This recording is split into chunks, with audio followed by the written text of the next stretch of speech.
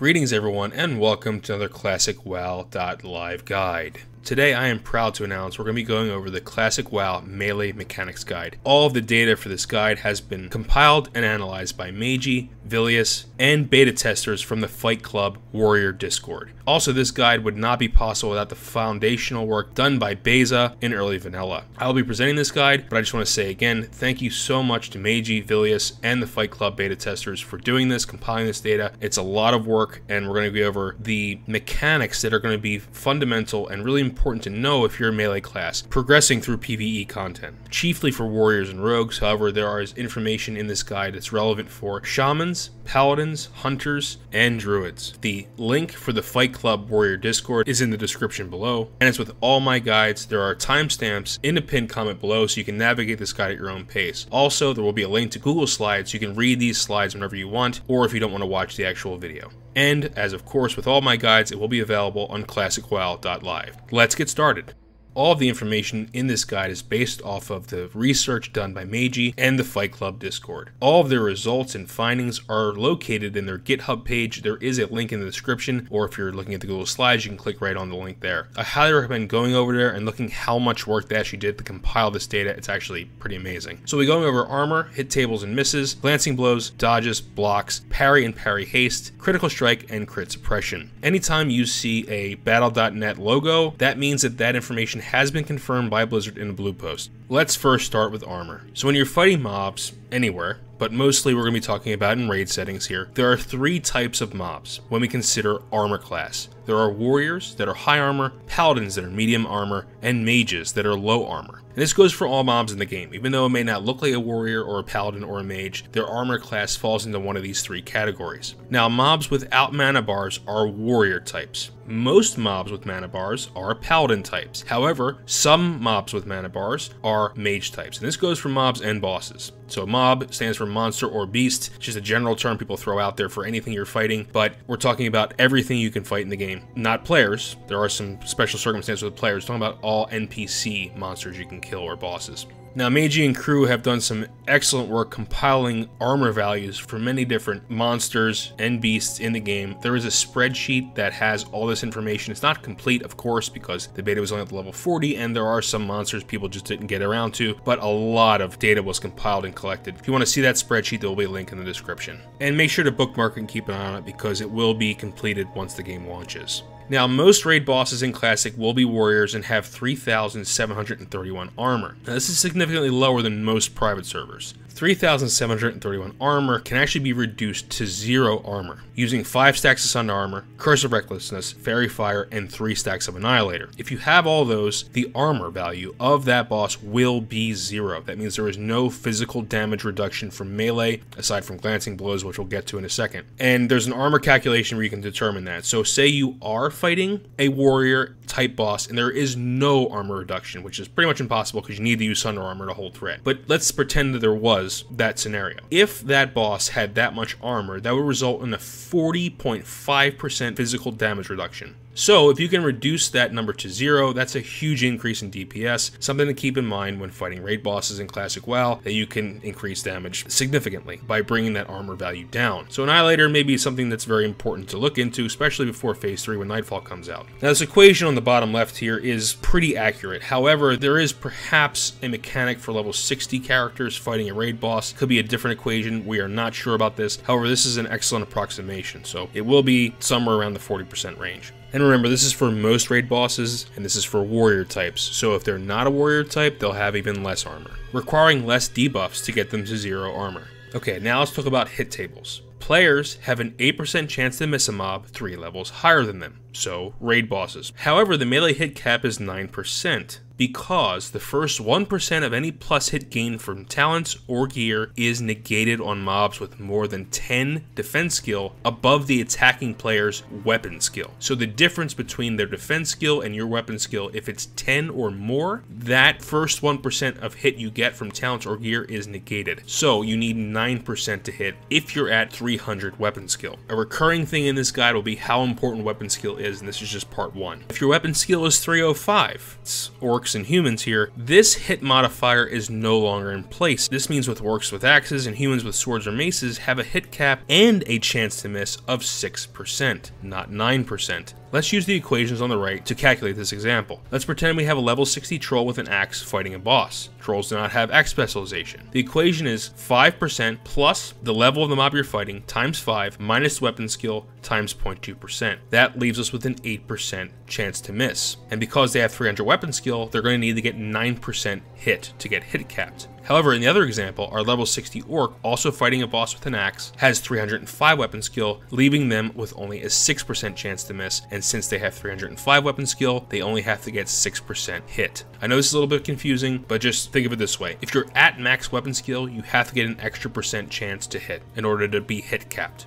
Now let's go over misses. Misses can occur whether you're attacking from the front of the boss or mob or the back. It doesn't matter what side you're on, you can always miss. If you have max weapon skill at level 60, which is 300 if you're not an orc or a human, your chance to miss when fighting mobs of the following levels is as follows. Level 60, 5%. Level 61, 5.5%. Level 62, 6%. Level 63, 8%. However, if you have 305 weapon skill, your chance to miss level 60 is 4.5%, 61, 5%, level 62, 5.5%, and level 63, 6%. Now, these are for two-handers. If you are dual wielding, then to determine your miss chance for white hits, take 80% of your two-hand miss chance and add 20. So for example, if your two-handed miss is 5%, 5 times 0.8 is 4%, 4 plus 20 is 24%. Remember, yellow attacks' miss chance is the same as two-handed, so there is no extra penalty for yellows when you're dual wielding. White hit miss chance dual wielding with 300 skill, level 60 is 24, 61 is 24.4, level 62 is 24.8, and level 63 is 26.4%. However, if you have 305 skill, it is reduced a bit, 23.5% up to 24.4% at level 63. So just keep in mind, weapon skill does have an effect in dual wielding as well, but if you're dual wielding, your chance to miss is much higher. Okay, glancing blows are next. Glancing blows can occur when attacking from the front or back on white hits only, and they cannot crit. So yellow attacks can't glance and critical strikes cannot glance. The formula to determine glancing chance is 10% plus the mob level times 5 minus either the attacker level times 5 or your weapon skill, whatever is lower, times 2%. This formula means that increasing your weapon skill cannot decrease your chance to glance, but if you have less than max weapon skill, glances will actually increase in occurrence. So you always want to make sure you're at least max weapon skill. The ratios won't help you here, but that will get you at the lowest chance to glance, which is 40%.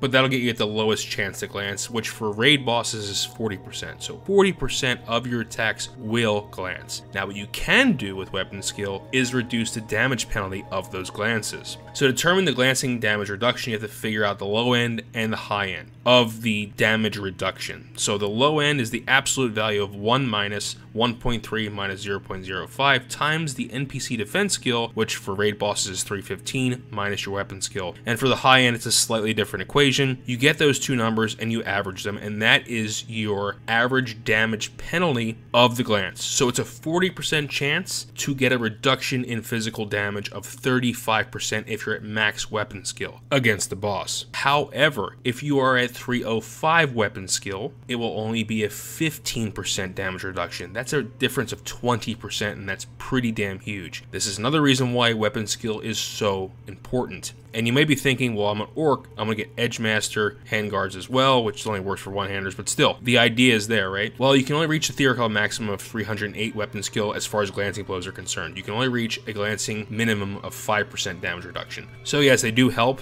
but that first 5 weapon skills you get from your racial is much more impactful at a 20% reduction in the damage reduction. I know it's confusing, but weapon skill from racial is very, very important, especially since it goes for two-handed axes and one-handed axes for orcs, and both two-handed and one-handed maces and swords for humans. This is how glancing blows work. You will glance 40% of the time against bosses, no matter what. However, you can control how much physical damage reduction is coming out due to your weapon skill. If you're a caster class, there's actually a totally different rule set for glancing blows, but we're not going to go over that because it doesn't matter, because casters should not be meleeing, so we won't be going over that. And what I mean by casters are the clothies, priests, warlocks, and mages. So we've been talking about weapon skill a lot. Let's go over weapon skill breakdown just to see how really potent it is and what it really can do. The table to the right uses the formulas that we've went over to fill in the missing values of glancing damage, penalty, and mischance. The first column, the delta defense by skill, means the difference between defense of the mob you're fighting and your weapon skill. So that's what that number is. The next column is the glancing penalty, how much less damage you're doing with your auto attacks. The mischance is your chance to miss, and what your hit cap needs to be so you don't miss. So this is a good table to look at. I would keep an eye on this depending on what your weapon skill is, so you know how much less damage you're doing, what your mischance, and what your hit cap is.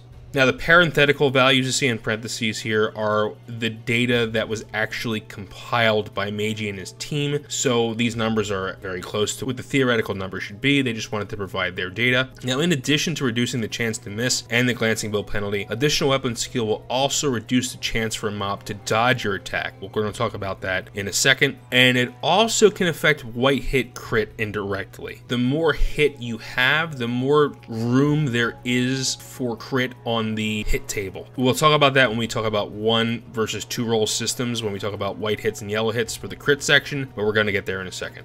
Now let's go over dodge. Creatures at your level have a 5% chance to dodge your attacks from the front or behind, doesn't matter where you're attacking from. Each additional level difference between you and the mob grants an extra 0.5% chance to dodge. Therefore, bosses, which are level 63, have a 6.5% chance to dodge. Each point of defense over the attacker's attack skill adds 0.04% dodge against players and 0.1 against mobs. So we went over the mobs in the previous example, but it's also interesting to note that it adds a 0.04% dodge against players. This difference between defense and the attacker's attack skill. Conversely, each point of defense below the attacker's attack skill removes 0.04% dodge against players and 0.1 against mobs. So if you have 305 weapon skill, you reduce the boss's chance to dodge by 0.5%. So instead of 6.5% chance to dodge, they'll only have a 6% chance to dodge, which is a nice little increase to your DPS. Another reason why weapon skill is important. Now there are some examples here on the right, so let's look over the formulas for dodge. If the target is a mob, the dodge chance is 5% plus the target level times 5 minus the attacker weapon skill times 0.1%. As we said before, at 300 skill, that results in a 6.5% chance to dodge, and at 305 skill, a 6% chance to dodge. Now, if the target is a player, the player's dodge chance is that target's player's dodge, whatever that dodge is, plus the target player's defense skill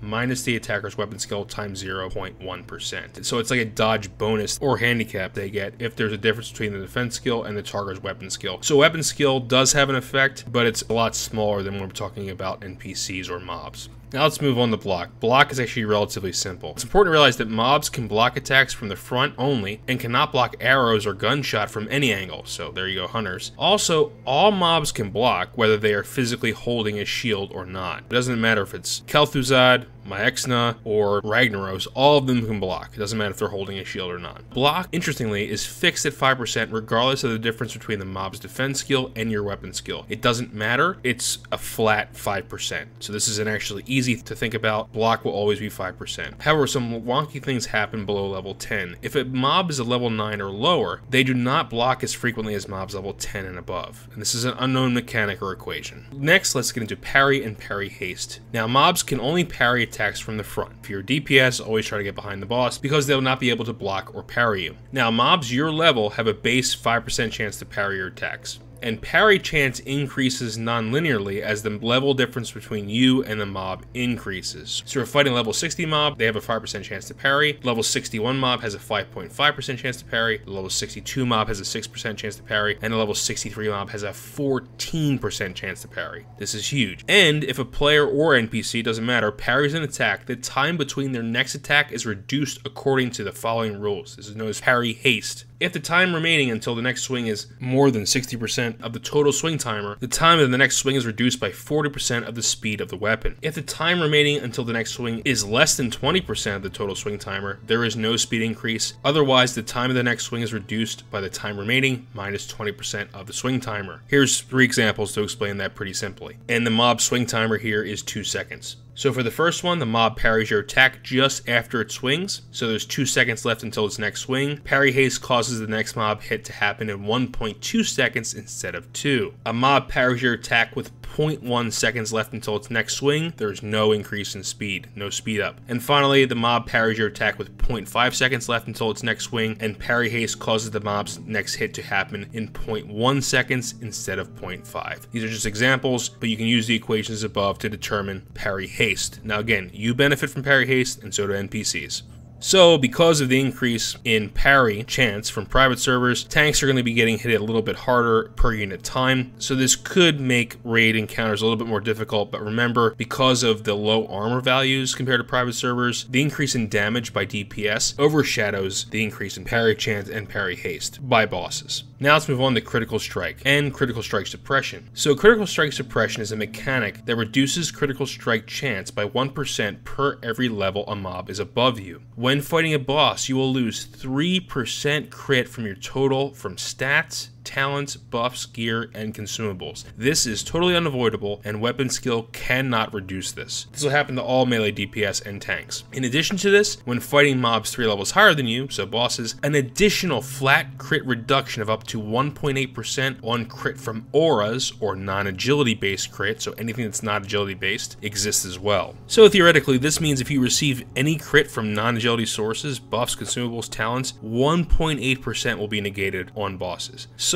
3% plus 1.8% is 4.8% crit suppression. This will happen 100% of the time, because even if you have all agility based crit, you still have talents that increase your crit, you're still going to have buffs that increase your crit, you're going to have a 4.8 reduction in crit. There's nothing you can really do about it. It's something to keep in mind. Yes, agility based crit is not counted in that 1.8 additional aura reduction, but it's going to come off from somewhere, right? Whether it's from talents, whether it's from gear, whether it's from consumables or buffs, just count it not being there. So whatever your total crit percentage is, just remove 4.8% of it. This is known as crit suppression. It has been confirmed by Blizzard via Blue Post. It's definitely going to be in Classic WoW, so just keep that in mind. Now let's go over how Critical Strike works with 1-roll systems, which are your white hits, and 2-roll systems, which are your yellow hits or special attacks. Now white hits are on a 1-roll system. Therefore, crit chance of white hits is equal to your observed crit rate across all white hits. I know it's confusing, but we're going to talk about this in a second. So for white hits, crit is capped by your hit chance because crit is a lower priority outcome on that roll system compared to dodge, parry, miss, glance, and block. So for example, we're going to go through a lot of examples to make this easy to understand. So let's first go with dual wielding. You're fighting a boss from the front with a +5 bonus to weapon skill, so either an orc or a human, and 6% hit from gear. So the boss has a 14% chance to parry, a 6% chance to dodge you, a 5% chance to block you, a 40% chance that you're going to glance, and you have a 6% hit chance. So the leftover percentage for you to hit and or crit is only 16.60%, and that's if you have +5 bonus weapon skill and 6% hit. So in other words, an 18.4% chance to miss. This means your white crit rate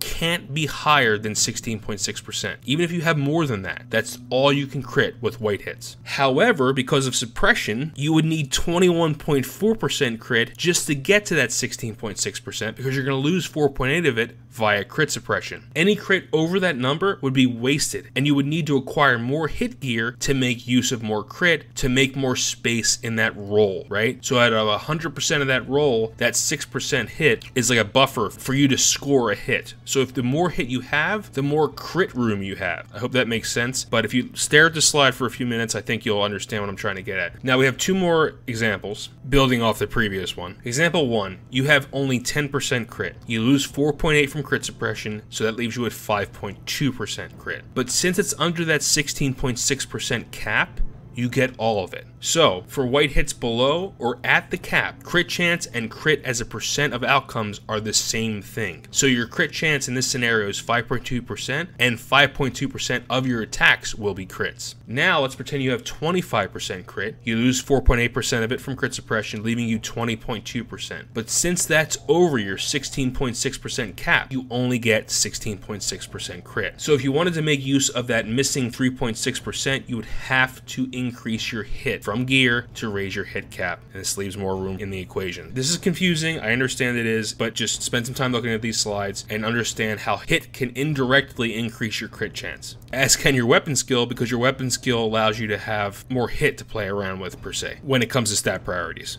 Now finally, let's go over the 2-roll yellow hit or special attack critical strike chance. Yellow or special attacks are on a 2-roll system. When you use a yellow attack, first the game checks if you dodge, miss, or are parried. If a hit occurs, then 2 independent checks are made, one for a block and one for a crit. And because of this, blocks and crits can occur at the same time. This is known as a critical block. Because of the above rules, your observed crit for yellow hits will always be lower than your expected crit chance. So in essence, in theory, the crit cap for yellow attacks is 100%, because it's already been determined by the first roll whether you connected on that attack or not. Now here's an example with 25% crit from gear, buffs, and talents. 4.8% is lost right off the bat from crit suppression, leaving 20.2% crit. However, you cannot use that entire amount for yellows regardless of the hit gear situation. 20.2% is the crit chance, but it's different from the percentage of attacks that actually become crits. If dodges, parries, and misses add up to 25%, that means 75% of the attacks will actually succeed, meaning leading up to a hit, a block, a crit, or both a block and crit. Of those 75%, 20.2% of them will be crits, meaning that across all attacks, I only have a 15.15% chance to crit. So because of the 2-roll system, the chance of you hitting is lower, and the crit is the percentage of that lower amount of hits. Your crit chance is actually the chance of a hit critting, if that makes sense. So in this example, since only 75% of your hits are actually connecting, 20.2% of that 75 can be a crit, so only 15.15%. I realize that this crit thing is kind of confusing, but just realize that yellow attacks will always be less likely to crit than your actual crit percentage is, after crit suppression, of course.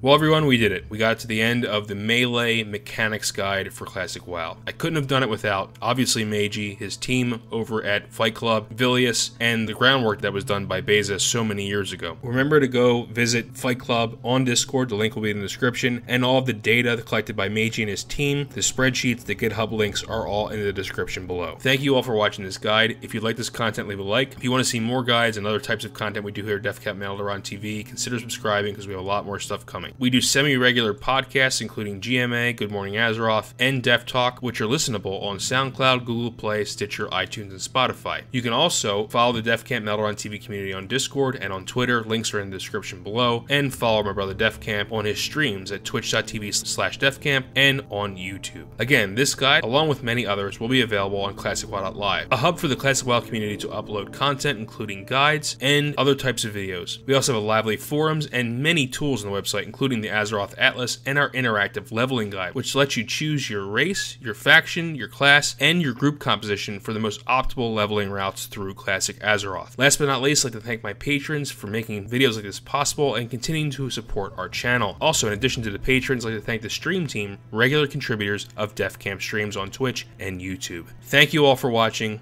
Keep on, keep binding and grinding, and I hope to see you all in Classic Azeroth. Greetings, adventurers. Melderon here. Thank you all so much for watching this video. If you'd like to sport some official Defcamp Melderon t-shirts and hoodies, head on over to Brandung Media's Defcamp Melderon TV merchandise website. The link is in the description below.